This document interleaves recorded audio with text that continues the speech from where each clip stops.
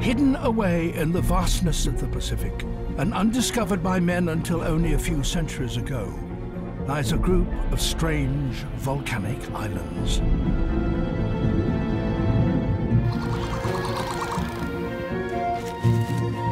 Each is a crucible where evolution proceeds at extraordinary speed.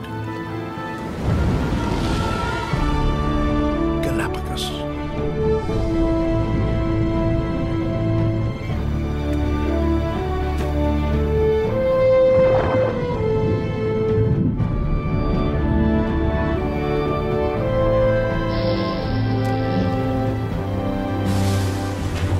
Each island contains its own unique community. The discovery of these creatures inspired an idea that changed our understanding of life on Earth: evolution.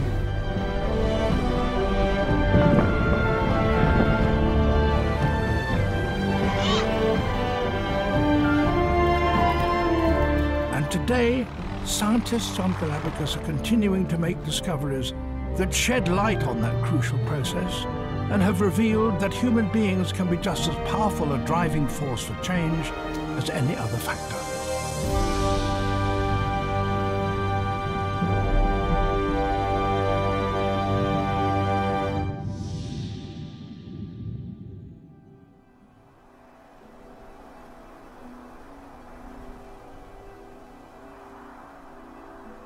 Something here was the catalyst that produced the most spectacular explosion of biological diversity in the world. It's not just the number of species that appeared, but the rate at which they did so. And the result is so extraordinary, it inspired the most important of all biological theories, Charles Darwin's evolution by natural selection. And now, 200 years later, we are beginning to understand the deep-lying forces that produced this biological wonderland.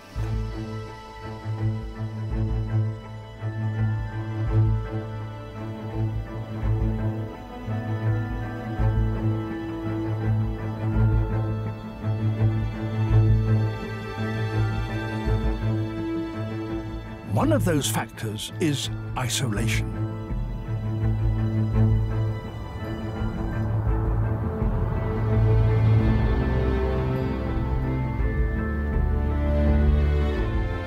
Part of Isabella Island, the largest of the 16 in the archipelago, is so difficult to get to, it's hardly ever visited.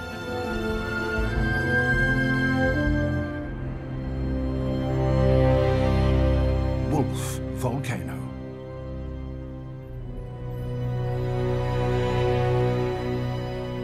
Its giant crater lies exactly on the equator and is encircled internally by steep cliffs. And on its flanks, evidence was discovered of a catastrophe that might, paradoxically, eventually lead to the creation of a new species. This flow of recently solidified lava has created an impassable barrier 100 meters wide, right through the vegetation. The fresh lava is razor sharp and almost impossible to cross. On it lie bones. Bleached white by the baking sun, they're those of giant tortoises.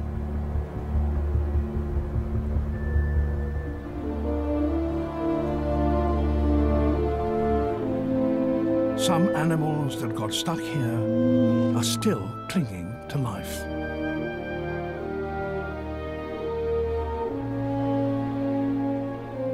Tortoises are tough. They can survive for months without any food or water. And that worsened their fate. It will take them months to die.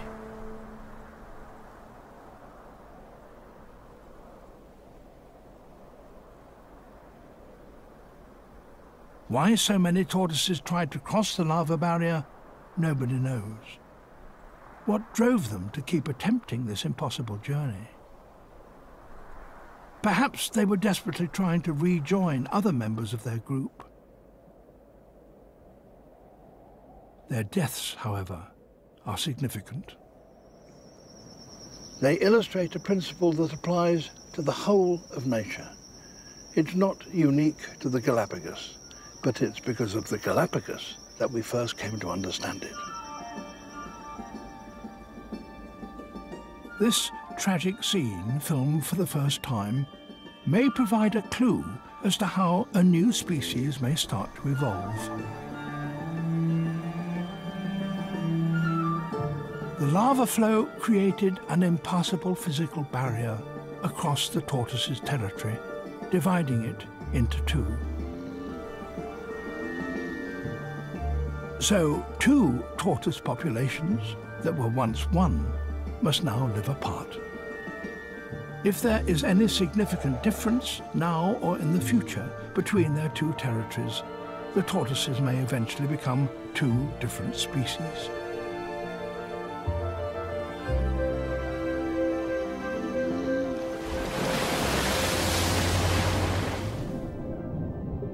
Animals and plants are evolving throughout the natural world. But it was the strange creatures of Galapagos that first revealed how that happens. Nearly 200 years ago, the islands were visited by a young naturalist.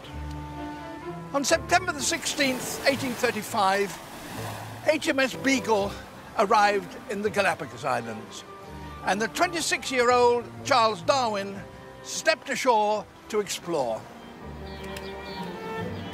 At the time, very little was known about the natural history of the islands. Darwin, initially, was fascinated by its geology. But it was the animals that gave him his historic insight. Darwin was only on these islands for 5 weeks. But in that short time, there were things he saw and conversations he had which stuck in his mind. For example, the British vice-governor of Floriana Island said that he could tell which island a giant tortoise came from simply by the shape of its shell. He pondered on the vice-governor's casual remark. Why were populations of tortoises on separate islands all slightly different from one another?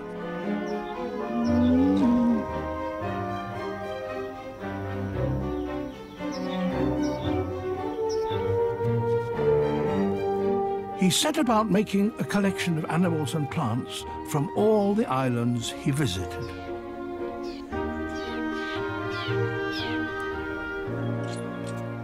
Although it was the tortoises that first alerted Darwin to the differences between animals on different islands, it was his collection of these undramatic little birds, the finches, which provided him with the most substantial evidence for his great theory.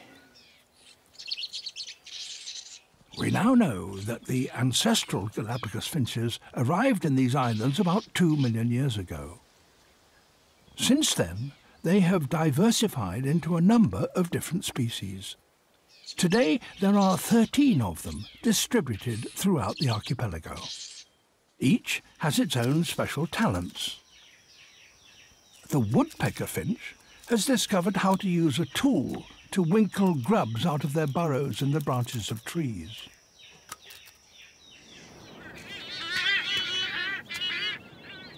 The vampire finch has learned how to extract blood from sitting birds.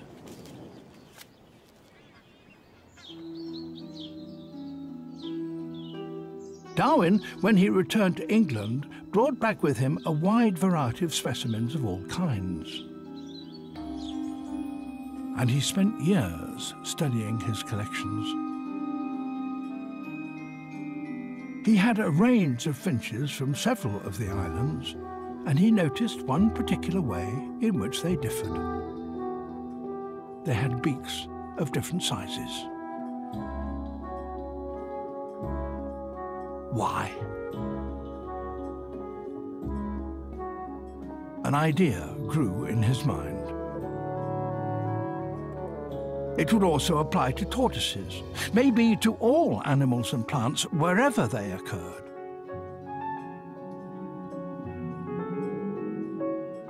Painstakingly, meticulously, he started to accumulate evidence from all over the world to support his idea. And he called the process that produced new species evolution by natural selection.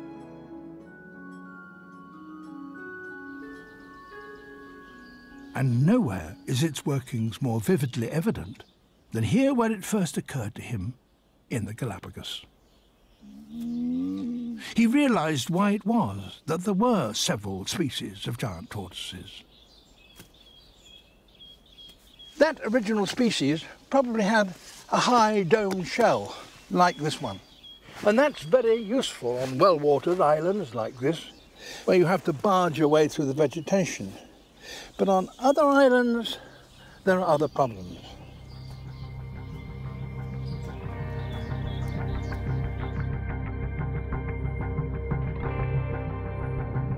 In the southeast corner of the archipelago lies Hispaniola Island.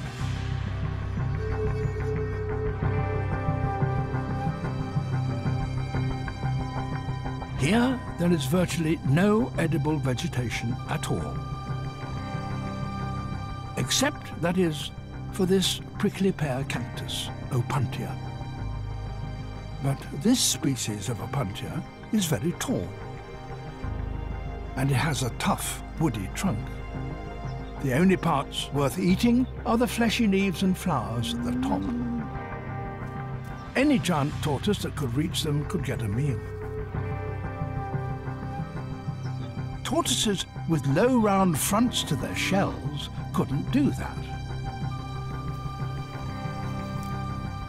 But those with a peak at the front of the shell and long necks could just manage it. So they were the ones that survived and produced young.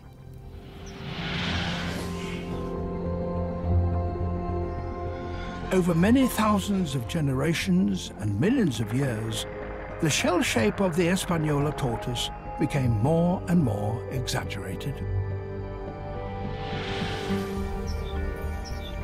Now, the peak at the front of the shell is shaped like a saddle.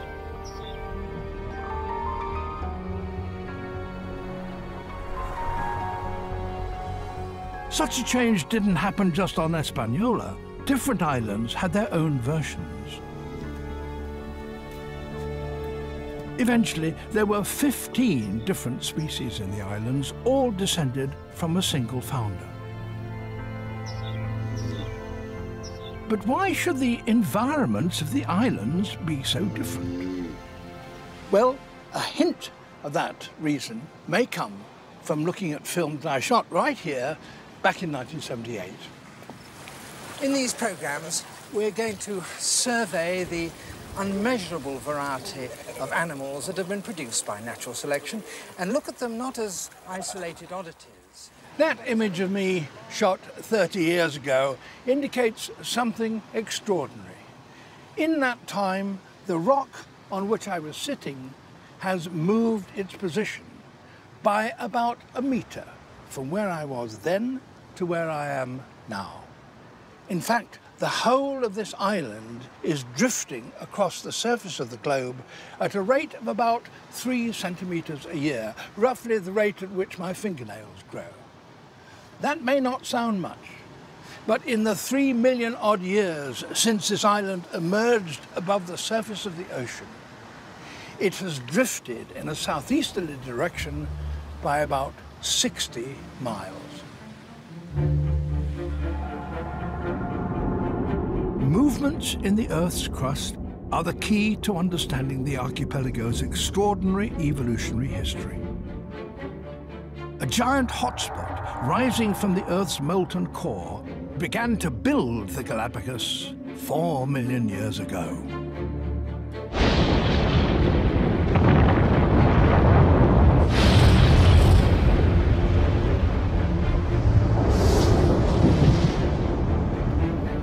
But as the island drifted away from it, other volcanoes replaced it, one after the other. Each was built from an accumulation of ash and lava. But then, as each moved away, eruptions ceased. So a group of islands appeared, one after the other.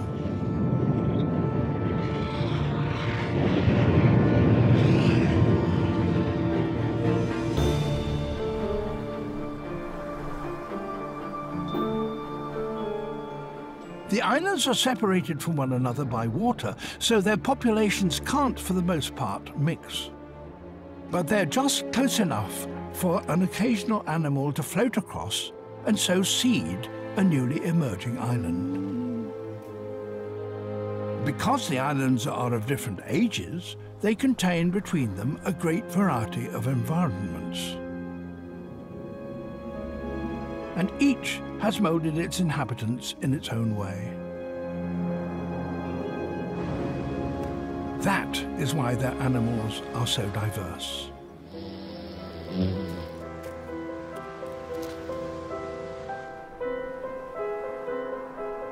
Each is a separate evolutionary community.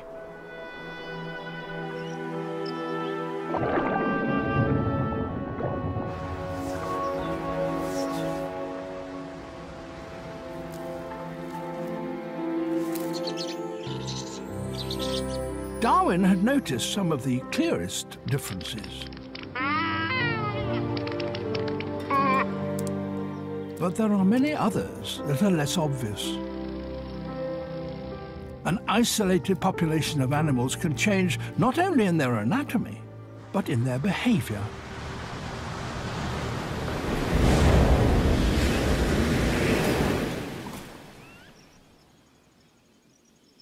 Little lizards like this are found throughout the archipelago. Each island has its own distinct species. And they differ not so much in the way they look as the way they behave.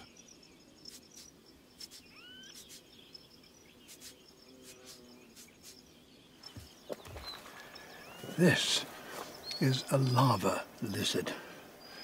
There are lots of them on the rocks around here.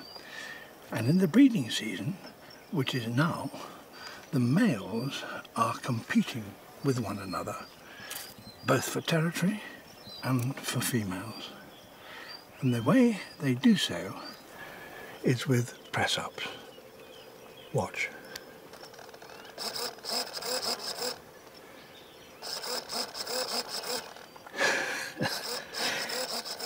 Actually, this is a model that is used by scientists to investigate the way in which these lizards communicate with one another. Let's see how he gets on.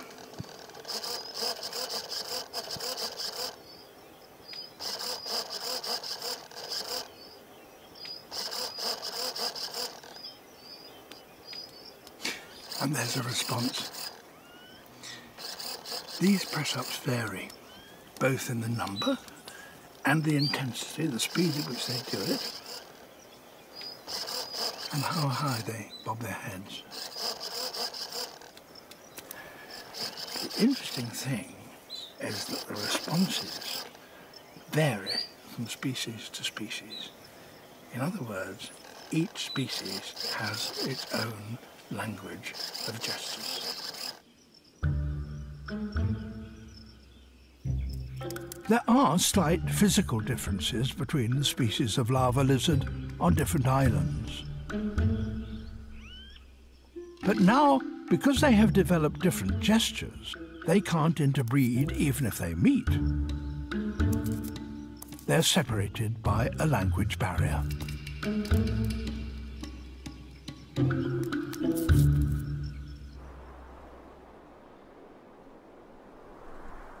New technology now enables scientists to investigate the workings of evolution in ways that Darwin could hardly have ever imagined.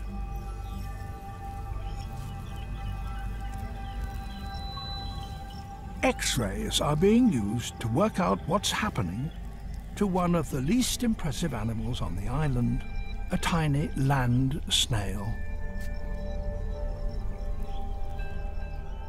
It's been known for a long time that there are many different snail species, all closely related. But a recent study of their shells using X-rays has demonstrated just how diverse they have become.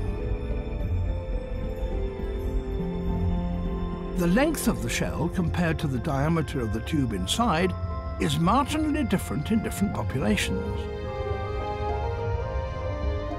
It's certainly different enough to define them as different species. And there is an extraordinarily large number of them throughout the islands, with what seem to be very complex interrelationships. In fact, there are more species of them than any other kind of animal on the islands. Even one small island may contain several different species. But why? It's all to do with the different microclimates that occur even within a single small island. Black lava rock has one species, and sandy beaches close by a very different one. A dark cave has one sort, and a leafy forest growing around its mouth yet another kind. And it seems to be connected with humidity. At the one extreme, there are these with a wide mouth. They come from relatively well-watered islands, and a wide mouth like that has a body which produces a roughly globular shell.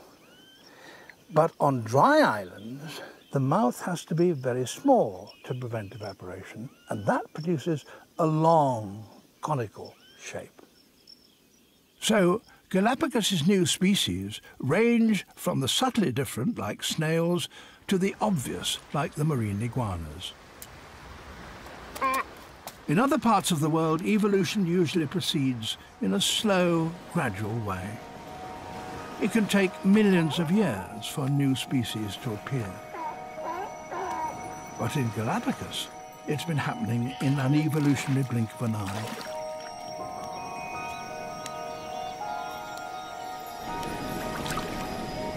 Galapagos, for its size, has more unique species than anywhere else on Earth. And all have appeared in the island's comparatively short history.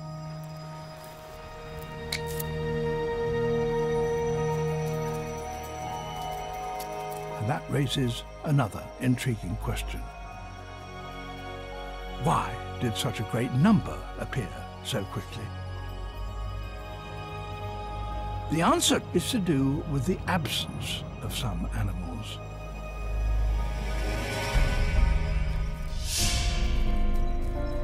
Predators.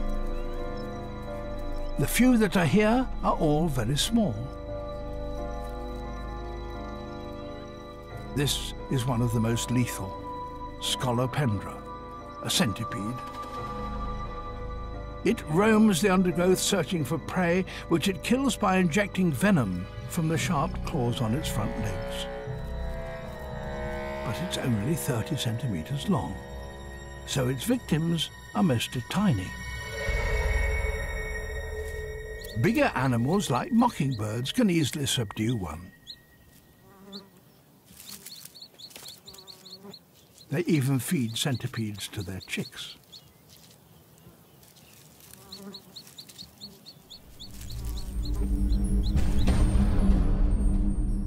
The greatest concentration of predators in the whole archipelago is found on the rocky island of Fernandina. But they too, of their kind, are rather small and comparatively ineffectual. Snakes. The Galapagos racer.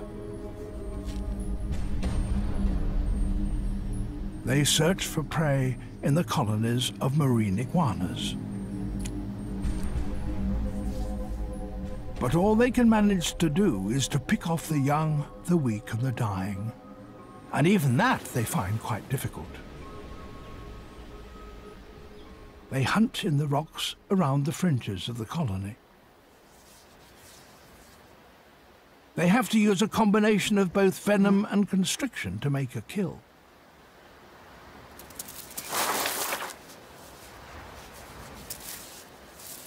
And even then, because they are small snakes, it may take more than one to overcome a victim.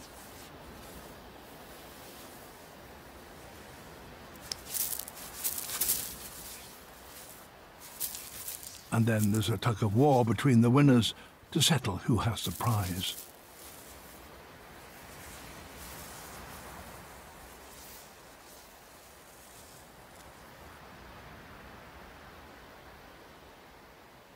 There are other predators that prey on the iguanas from the air.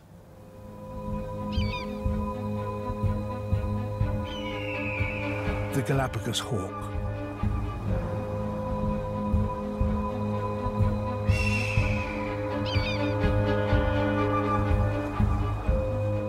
But even this hunter is seldom powerful enough to subdue a big male.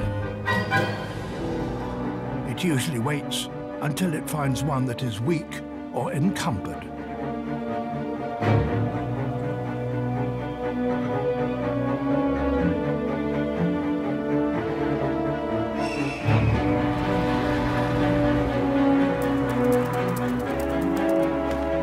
A pregnant female trying to find a place to lay her eggs.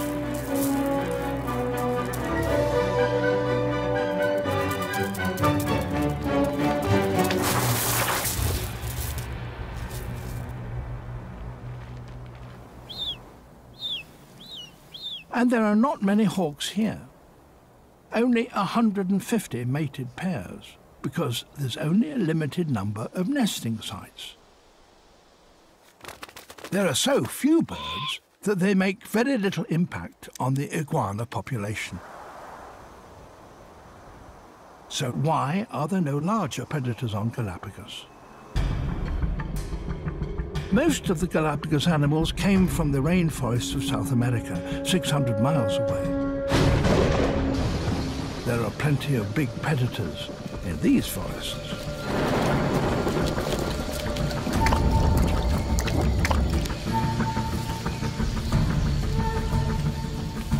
Reptiles got to Galapagos by floating across the ocean on rafts of vegetation.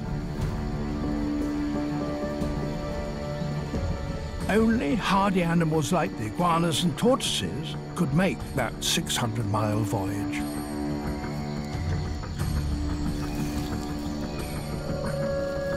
The great predators of the jungles, however, are mammals, big, fast and warm-blooded, like jaguars.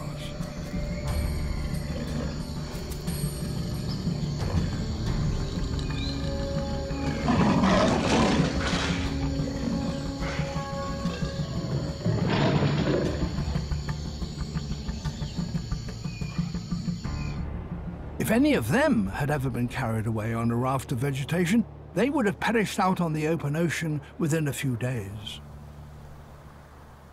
So now, while there are many kinds of herbivorous reptiles in the Galapagos, there are no large predatory mammals of any kind.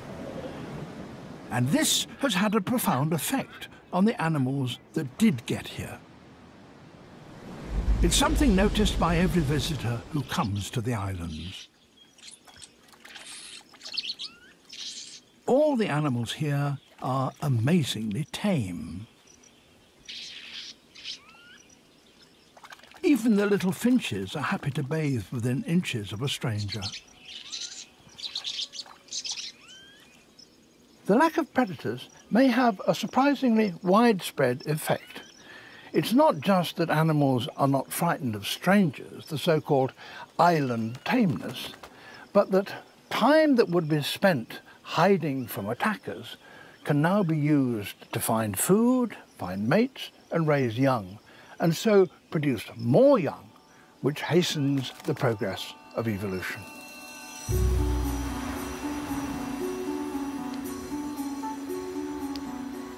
There is no more impressive example of that than Fernandina's iguana colony. With no significant predators around, these herbivores produce lots of young. So many that their problem is not how to defend themselves, but how to find enough food to support their great numbers. So they ventured into the sea itself to graze seaweed on the sea floor. And although swimming in the cold sea cools them uncomfortably, with no predators around, they can soon put that right by stretching out in the sun.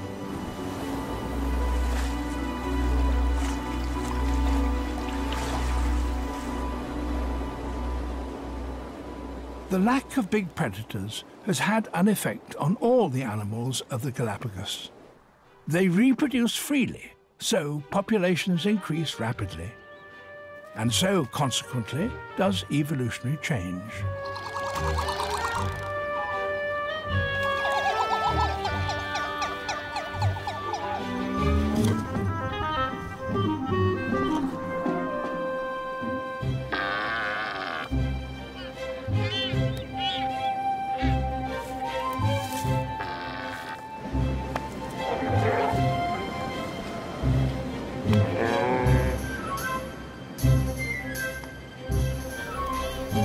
But island tameness has dangers.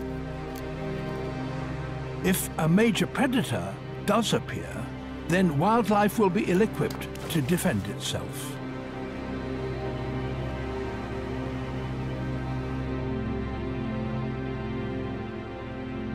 And one did. In the year 1535, the most successful predatory animal of all arrived. Man.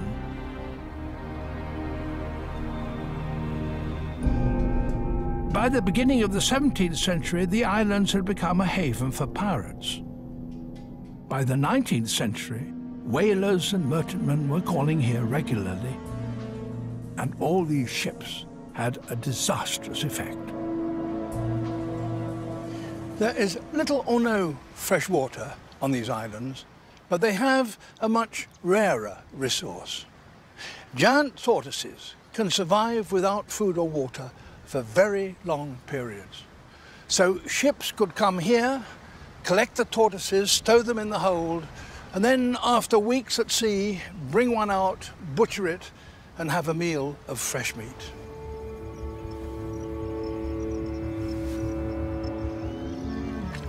Slow, lumbering, and with no way of defending themselves, the tortoises were easy victims. The population was decimated. Between the 16th and 20th centuries, more than 100,000 were taken away and slaughtered. And the ships brought other dangers. Rats. They feasted on the tortoises' eggs.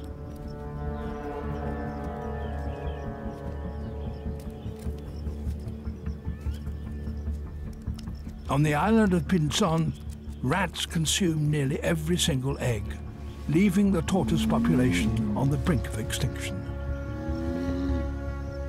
But another island lost its tortoise population altogether.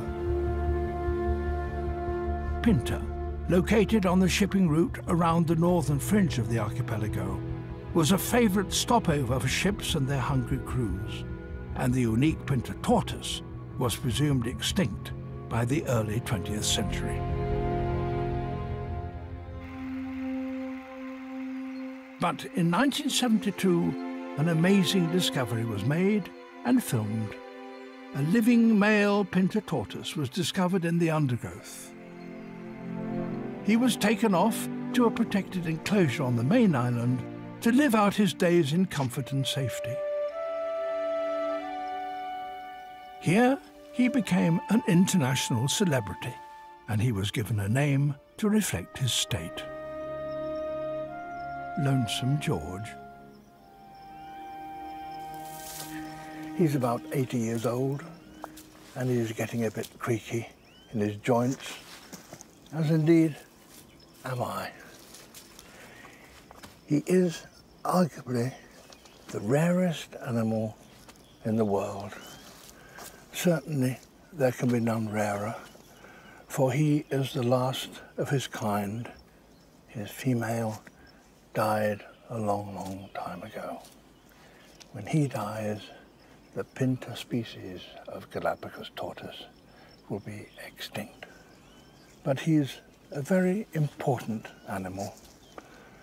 Probably more than any other single creature, he's focused the attention of the world on the fragility of our environment. And he's stimulated science to look into whole new areas of research here in the Galapagos.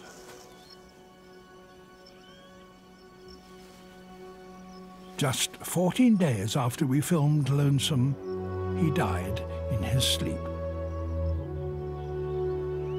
But he's not forgotten. Lonesome George's story, like Darwin's fleeting but famous visit 200 years ago, has attracted many visitors to the islands.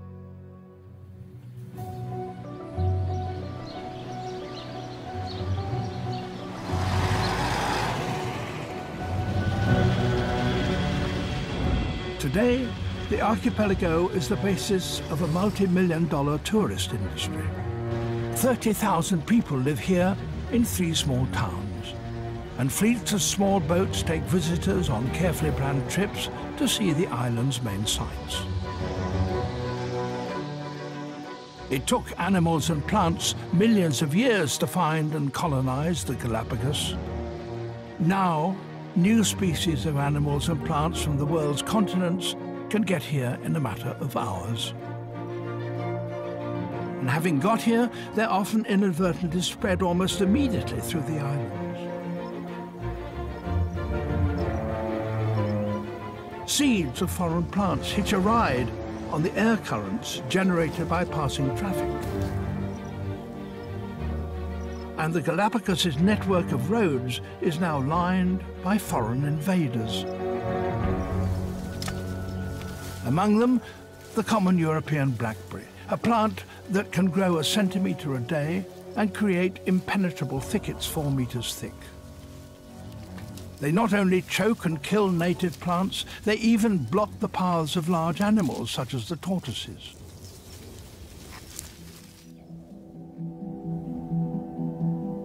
Scientists are now trying to analyze the impact of human beings on the course of evolution in the islands. And surprisingly, perhaps, the finches that Darwin made famous are still providing new insights.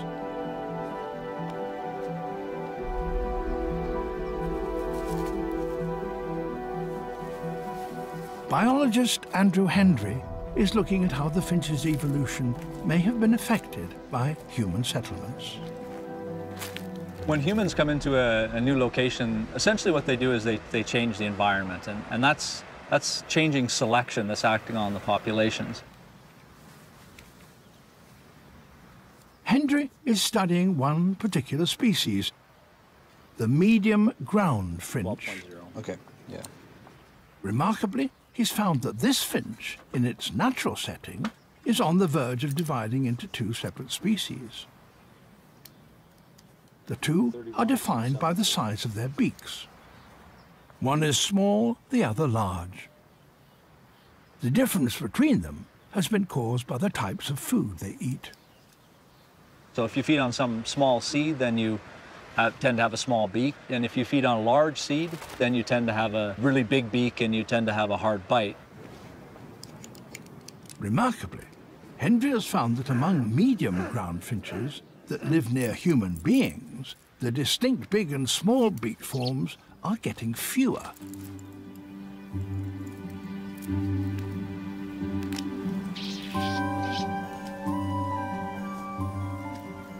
It's as if the 2 variants are here merging back into one.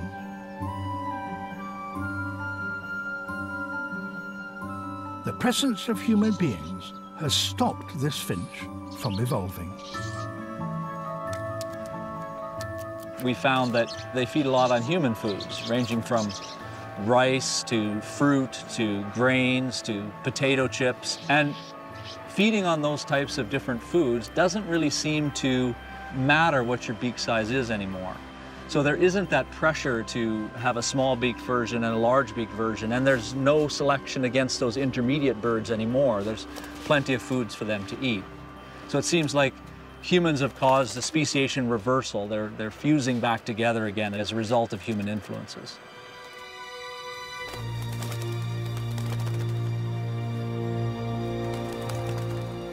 So human beings can be just as much a part of nature as the forces that first shaped these islands and the organisms that live on them. But human beings can not only destroy, they can conserve. In the 1970s, the tortoise population reached an all-time low. There were only a few thousand of them left. But now there's a major breeding program for them.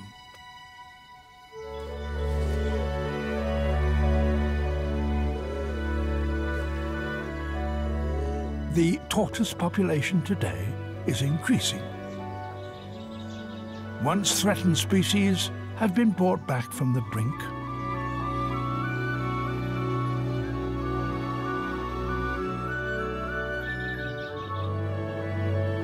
And scientists are discovering just how important and influential this reintroduction program might be.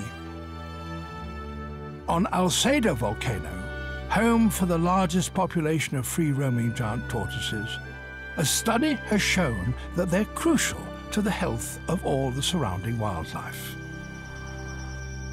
Today, there are some 15,000 tortoises on the Galapagos, and they're an essential element in the island's ecosystem. One study in particular has shown just how important they are. Biologist Steve Blake uses satellite tags to track their movements. They reveal, to most people's great surprise, that the tortoises migrate over huge distances, from the depths of the crater right up to the rim. It's just phenomenal. Why would a 600-pound reptile migrate from sea level to up to 1,000 meters on some islands? From the air, the routes the tortoises take are clearly visible.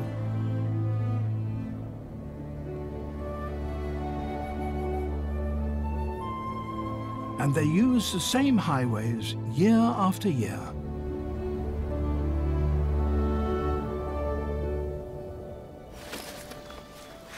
One of the fundamental drivers of the migration seems to be food. Tortoises tend to come to the highlands at the coolest time of year. Up in the highlands, they can feed on a year-round, low-quality food source. But then when the rains kick in, the lowlands tend to green up, and the tortoises go down there, probably to fatten up. But Blake's studies reveal much more about the tortoises than just where they go. They demonstrate the extraordinary effect that tortoises have on their surrounding environment.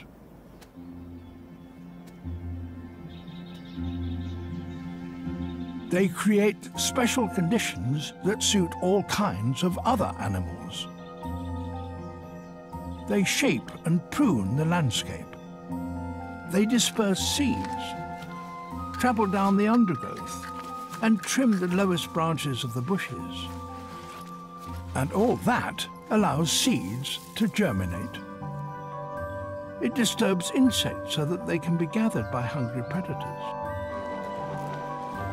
Their dung is also crucial to the survival of many other creatures. Beetles lay their eggs in it, and their larvae grow fat on the nutriment that it still contains. Tortoises are definitely the megafauna of the islands. They're like the elephants of Galapagos. They're out there in large numbers, they've got big bodies. They're creating myriad micro-habitats for other species. They truly are gardeners of Galapagos. That's probably the best way to sum up their ecological role.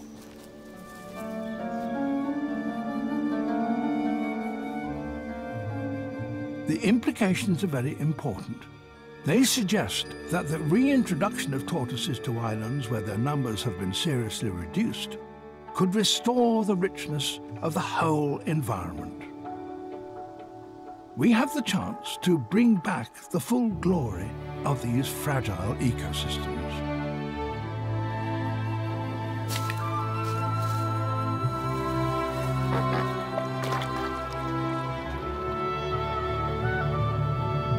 Today, unlike many other tropical islands elsewhere, 95% of Galapagos' biodiversity still survives. Just.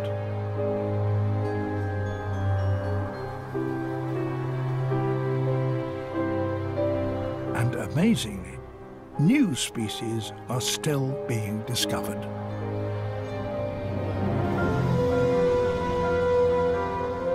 One was found just 35 miles north of Alcedo, on the giant, little-visited volcano, Wolf.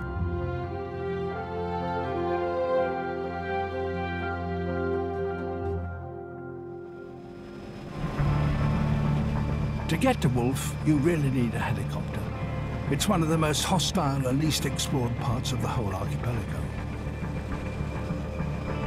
There had been rumors of something strange living up on these remote high slopes.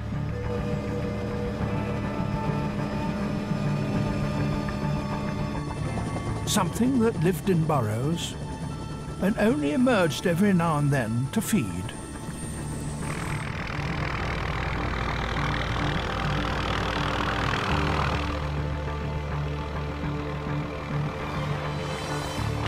A scientific team went up to investigate.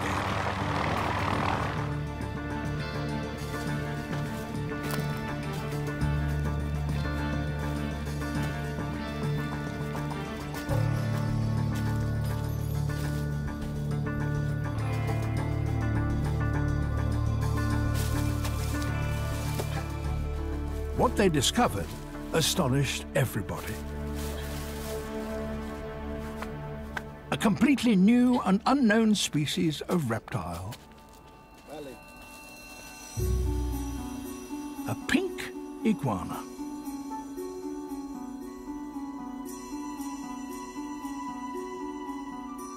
Until now, it was thought that the Galapagos possessed only 3 species of iguana.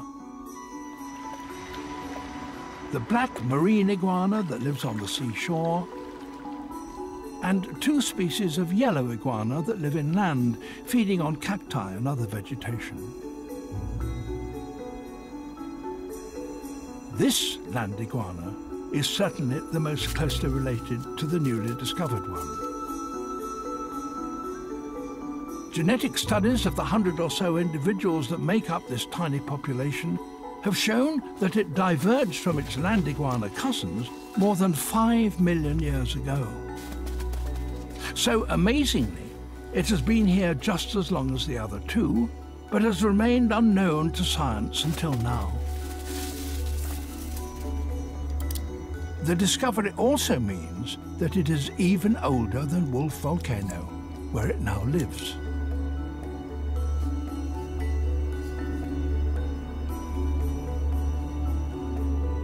And of course, there is another great mystery that no one has yet explained. Nobody knows why it's pink. Could it be that to be pink up here brings something good? We don't know.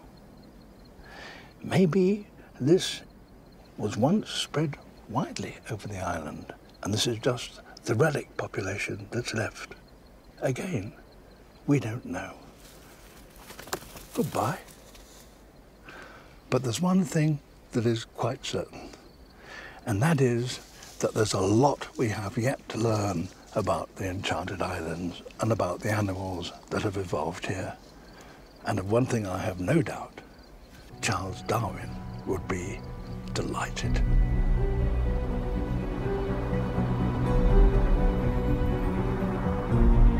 In just a few million years, this empty expanse of ocean was transformed. A series of volcanoes broke the surface and built the islands.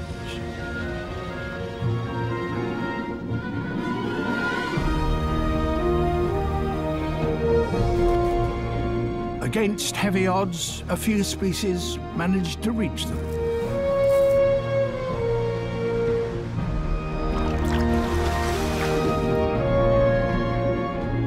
They adapted to what they found.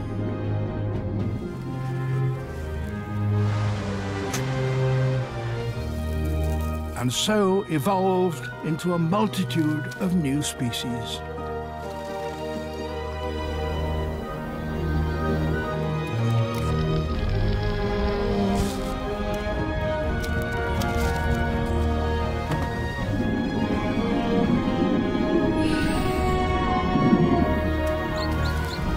Each new discovery we make gives Darwin's theory a greater relevance.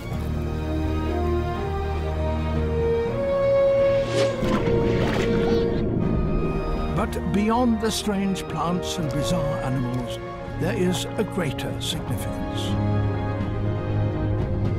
What we've learned here has given us a greater understanding of our planet. This small group of islands has revealed in microcosm the processes that have shaped all life on Earth.